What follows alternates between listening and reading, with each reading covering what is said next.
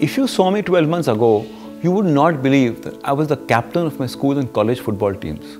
I had a cabinet full of trophies back home, and my parents would show it off to anyone who visited the house. It was rather embarrassing back then. And then I started working. Offsides and goals, they got replaced by offsides and targets. And this fit as a footballer was substituted by 80 kgs, double chin, pot-bellied, high cholesterol, corporate executive. Hectic travel schedules, late nights, stress eating, deadlines, everything was taking a toll on my body. And I could see it happening. But I did not know how to turn things around. I used to feel tired and sleepy right after waking up in the morning. And this feeling would last the whole day. I used to smoke a lot of cigarettes to handle the stress, and a peg or two in the evening. Whiskey had become my weakness. I tried going to the gym, I tried running, but considering that I was carrying an excess weight of 15 kgs, I just didn't feel motivated enough to continue anything I started. It was in the pandemic I realized I had significant comorbidity. My doctor gave me an ultimatum. With a cholesterol of 302, I was a heart attack waiting to happen. And that's when I said to myself, get a grip. Enough is enough. Few of my friends had visited Atmantan earlier, and they spoke very highly about the place. I decided to give it a shot, and it turned out to be one of the best decisions I've ever taken. When I came here for the first time a year ago, I was determined to turn things around. And now, on my third visit, I can vouch for it that this was the perfect place to help me get fit again. When I got here, I had a doctor consultation and I was put on the diabetes risk profiler. And the results were one bad news after the other. I was a ticking time bomb. My BMI was high at 30 and my VO2 max, which is the best indicator of the cardiovascular fitness and aerobic endurance, was way below average. A regular fit person my age would have a reading of 45 and mine was 32. The doctor told me that my anaerobic threshold wasn't good enough because of the high cholesterol and the mild calcification in my major blood vessels, and this explained my breathlessness as well. Even my lipid profiles and liver enzymes were all deranged. That is why my cholesterol was high at 302 and the LDL, which is the bad cholesterol, was extremely high at 207. Another big shocker that came my way was that my vascular age, that is my arterial age, was 70. Now that's how old my dad is. As I sat there thinking and wondering, how will I ever reverse all these conditions?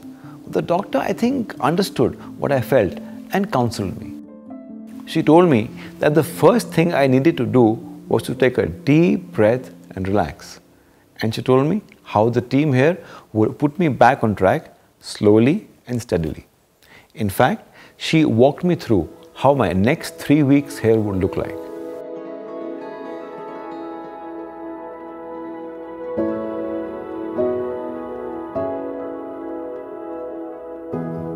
My body was subjected through a thorough cleanse first and then put through various treatments every day, like Basti, Nyasa, Udvartanam, Abhyanga, Patarpinda, Churnapinda, Virechana, and many more.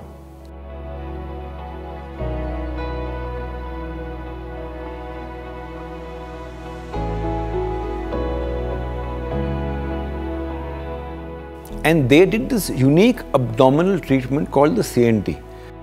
Chicken biryani ki kasam, wo har poke mein nani yaad aa gayi.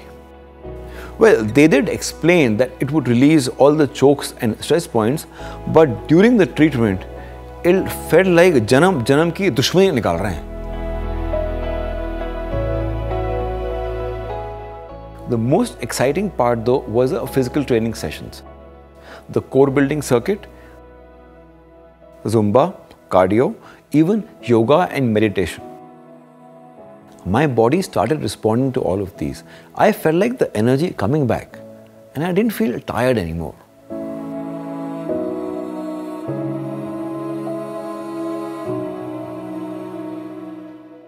I'm a big foodie, and with an appetite like mine, it's not easy to make me happy.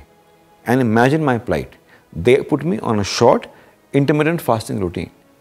I don't know if it was the doctor's guidance, the team support, or the tasty food. I was able to do it without getting really hangry. Well, that's a mix of hungry and angry, you know.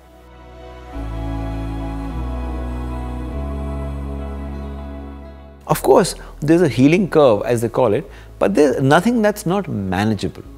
During my first visit of 3 weeks, I had my fitness levels up, my diet had changed drastically, and I was all ready to go home and commit to this new lifestyle. I stayed with this program, so I had access to their doctors even when I was at home. And then I was back for another 10 days to this pit stop. It was a quick fix and out again.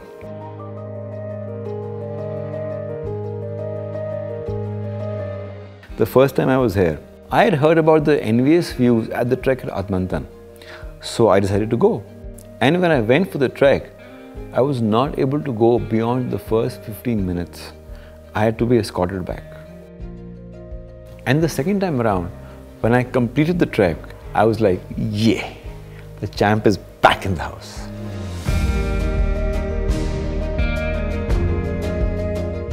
This is my third time at Atmantan. I'm here for 10 days again to continue what I started. And my ritual of acing the trek continues.